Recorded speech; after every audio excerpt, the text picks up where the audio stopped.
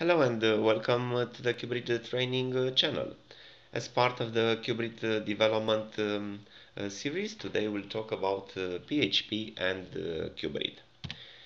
We'll show you what kind of support CUBRID provides for developing programs in PHP, how to install and configure this PHP support. Then we'll run through some simple demos. We'll show you in action PHP programs connecting and fetching data from a CUBRID database. And then I'll also talk a bit about the specific of porting PHP code from MySQL to CUBRID.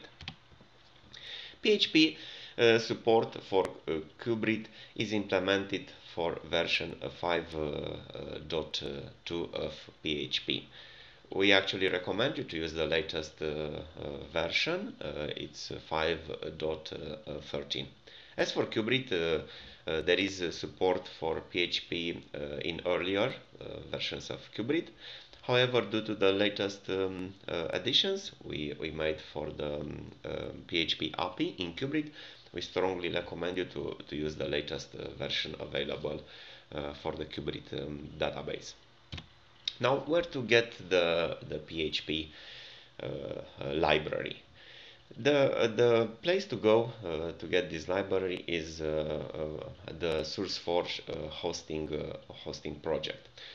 Probably you'll be able to find the library also on the CUBRID.org website or as part of other projects.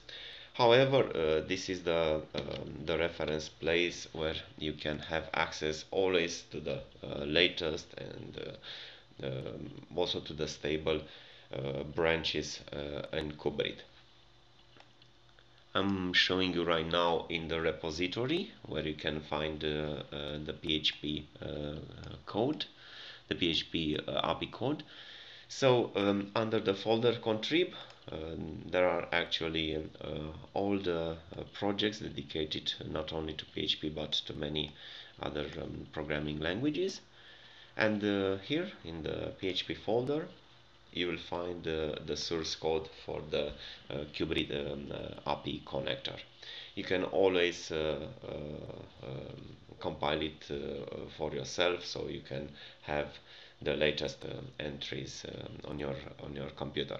If you prefer to choose a stable version instead, then all you have to do is to change the branch to the latest stable branch. Let's suppose now that we have already the library here.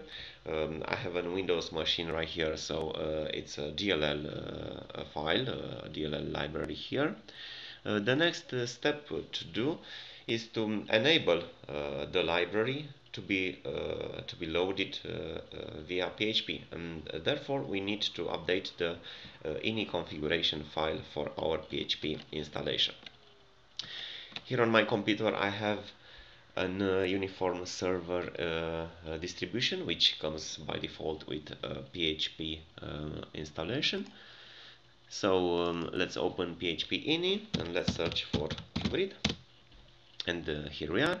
As you can see, this is what you need to do to enable the CUBRID PHP extension. And if you look, you will also find a dedicated CUBRID section where there is one entry. It's the error path for the messages. Now if we take a look under the folder extensions, this is exactly the library. It doesn't really matter the name of the DLL as long as you specify the correct name in the PHP ini file.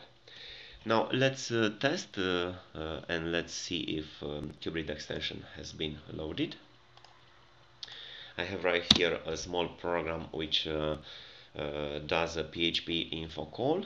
Now if CUBRID was loaded successfully, we should be able to see right here, and yes, here we are. We have the version and we have the error message file path I mentioned before, specified in the PHP ini file.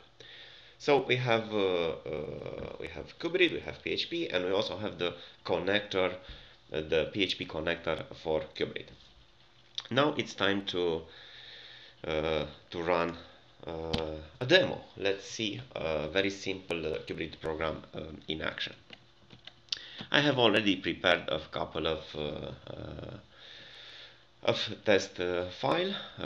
Let's just open PHP demo 1 and take a look in it before we execute it. Probably you will you recognize the calls. They are very similar with the MySQL calls. Of course, instead of MySQL, we'll have the CUBRID prefix. I'm connecting to the DemoDB database. Then we are selecting all the records from the code table. We execute this query. We fetch the records from the dataset, and then I'm gonna close this connection. Another thing you can notice right now is that there are, of course, similarities with MySQL, but there are also some differences. For example, when we connect to the database, the port number for the broker where we want to connect is specified as an explicit parameter. And here, instead of having MySQL query, we have CUBRID execute. This is the program. Let's run it. Here we are.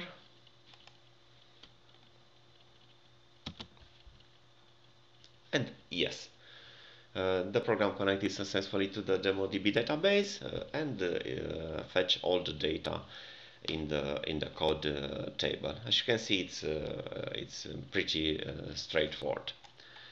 Now, if you want to find all the details about how to use the CUBRID API library, and details about all the functionalities, and also take a look at some already code which was ported from MySQL to CUBRID, the place to go is, of course, the cubrid.org website. In the second demo here, I'll just show you a program which was developed in MySQL, and then we'll show how we actually ported it to CUBRID. So the original program in MySQL looked like this. Again, it was connecting to the DemoDB database and fetching the results from the nation table here and displaying these results. Now, when we port this program to run for CUBRID, then there are a couple of things we did. We changed the function's name. We specified specific parameters for CUBRID. I have commented the line which selects the current database in MySQL. That's because when you connect to CUBRID, you are always connected to a database, so the database is always specified as a parameter to CUBRID connect, and otherwise the code is pretty much the same. So let's execute the program.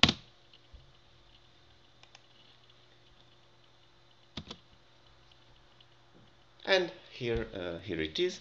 The program displayed all the records in the nation table.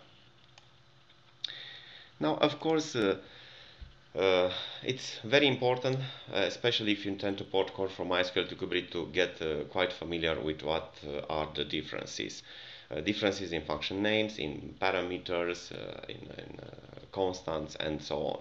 Again, take a look at the online documentation. You'll find all this information available, or just take a look at the applications we have already ported to run on CUBRID. And also take a look at the tutorials. That's actually a tutorial talking about using PHP on Linux. So that's it for this session. We hope you enjoyed, and we wish you to develop many applications.